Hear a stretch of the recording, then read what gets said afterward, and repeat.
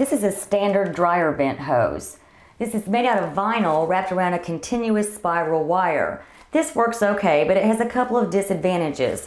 One end has to go to the outside vent, one end behind the dryer, so you need about this much room behind your dryer. And if you're working with a small laundry room like this one, that's not good.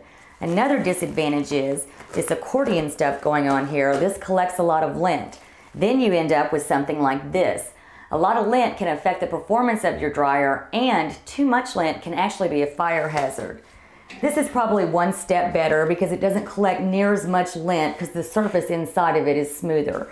But this will take up more room. It'll bend any direction you need it to, but like I said, take up more room, that's not good. So here's a quick tip for you. For about $20, you can get one of these Periscope dryer vents. One end goes to the outside vent, one end behind the dryer, and you only need about 2.5 inches behind your dryer. So you can scoot that dryer back up against the wall, and that's a good thing. Another advantage with this is it has a very smooth surface inside, so it's not going to collect hardly any lint at all. Now you can also pull this out, and you can buy these in longer lengths.